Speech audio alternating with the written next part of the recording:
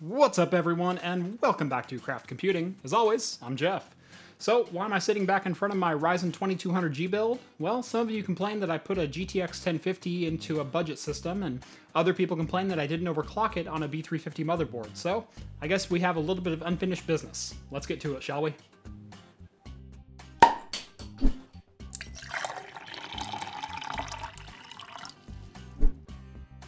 So, what's the plan for today? Well, if you haven't seen my 2200G build already, go click right there so you can view it now.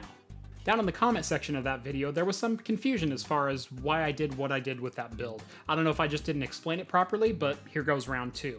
I was trying to demonstrate two different build options at two different price points. At $500, you could build a 2200G system with the Vega 8 integrated graphics and get gaming today, and in my benchmark video, I showed that at the bottom of that video. That was the Vega 8 integrated graphics. At the top section was if you threw in a GTX 1050 on that 2200G platform. That option was $650 and got you quite a bit better performance and over 60 FPS at 1080p in every game that I tested. There was also some confusion on why would I add a GTX 1050 to a 2200G APU-based system? Isn't there already a GPU in there, and aren't you just wasting money? Why not just go with the Ryzen 3 1200 CPU? Well, there's a couple of reasons why I didn't go with the Ryzen 3 1200. Number one, the Ryzen 3 2200G is replacing the Ryzen 3 1200 in the lineup and is actually $10 cheaper at retail.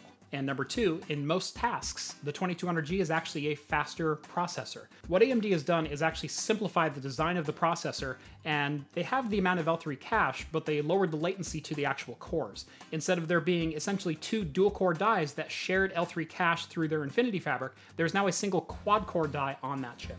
But enough of the what and the why, let's get to the how. Let's show you how to overclock the 2200G and eke just a little bit more performance out of this really impressive chip. Before we get started here, you're going to want to take care of a couple things in the BIOS. Now, my HDMI capture card's being a little finicky. It's not wanting to capture the entire BIOS screen. It's being weird.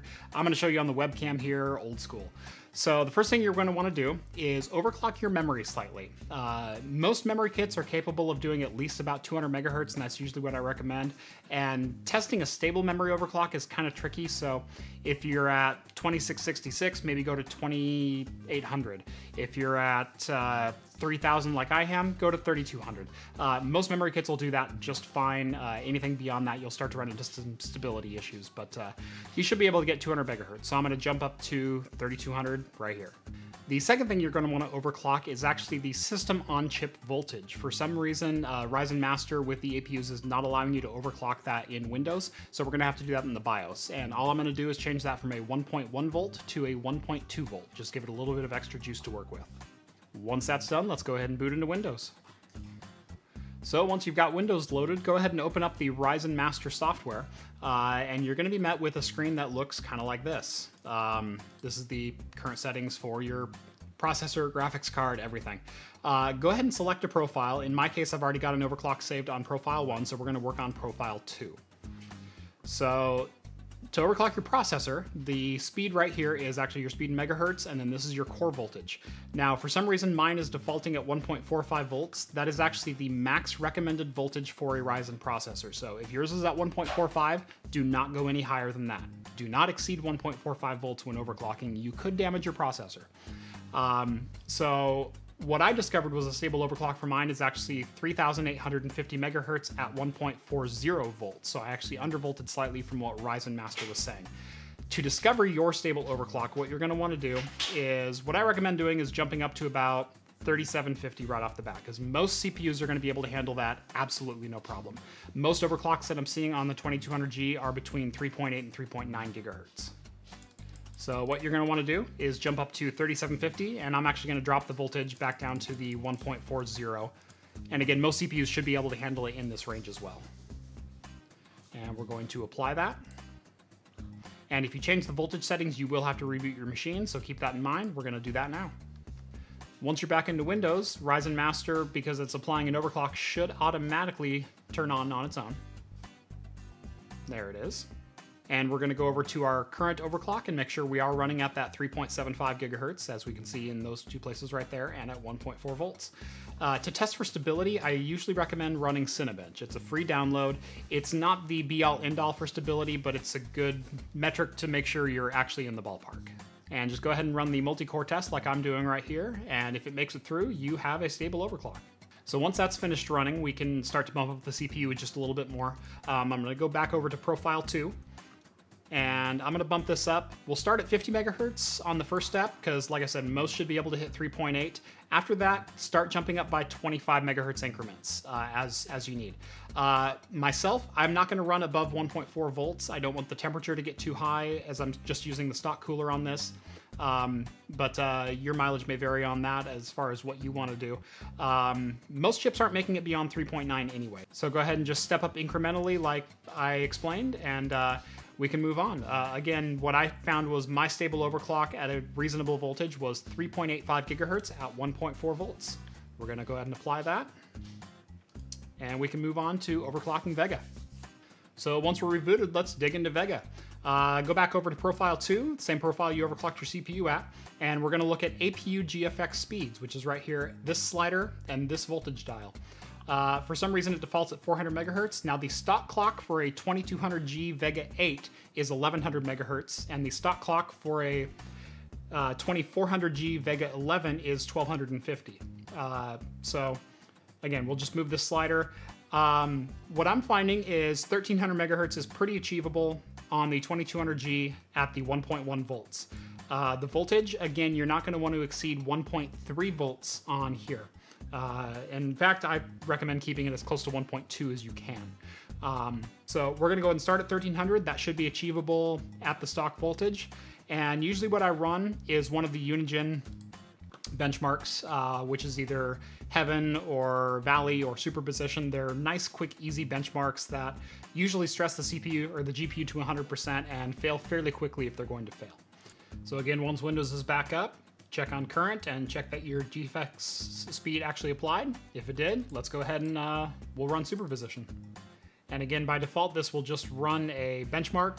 It takes about 3 to 4 minutes, maybe. I haven't actually timed it, but just let it run, and if it runs successfully, then we can move on to the next thing. If it fails, then we're gonna have to dial back the overclock a little bit.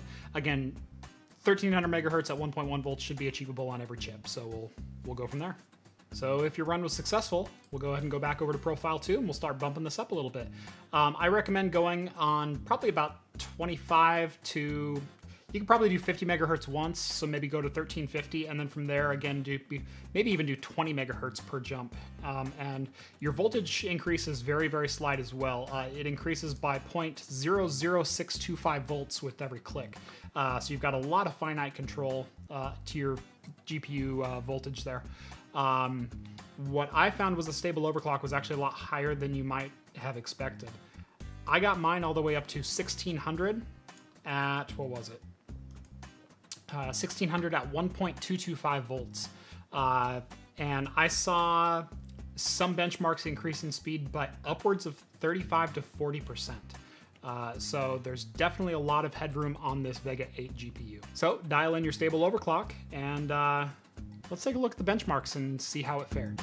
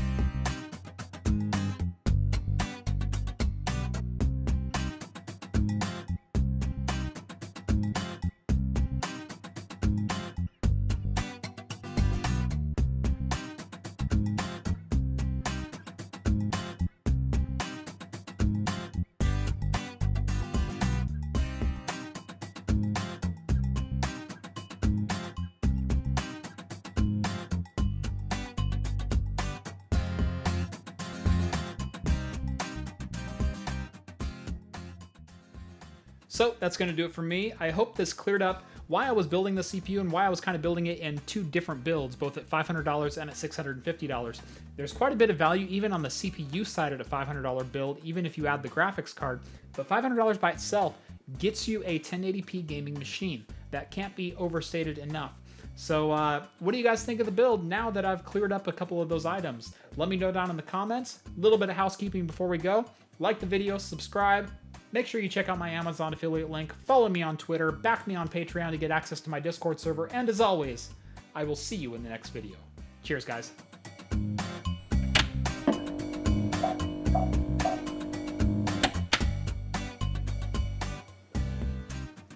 See, I do finish the beers.